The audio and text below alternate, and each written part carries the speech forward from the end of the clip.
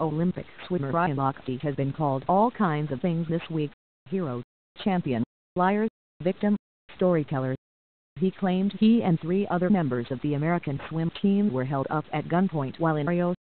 Videos of the quartet vandalizing a gas station restroom, partying, hanging out during the time of the supposed robbery would suggest there's, at the very least, some type of embarrassment going on. To say the initial story is changed would be a bit of an understatement. Even the swimmer's fiercest allies are now questioning what happened.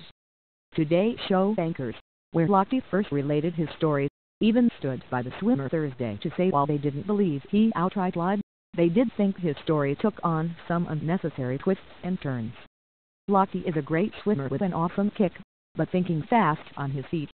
Maybe not so much. It is rumored the entire story about the robbery was made up because Lochte was, how to put this nicely, wasn't where his playmate girlfriend, Kayla Ray Reid, thought he was. Whoops. We, of course, would never condone lying. But there are 10 things Lochte could have said to have avoided this entire mess. Maybe even some of them the girlfriend would have believed.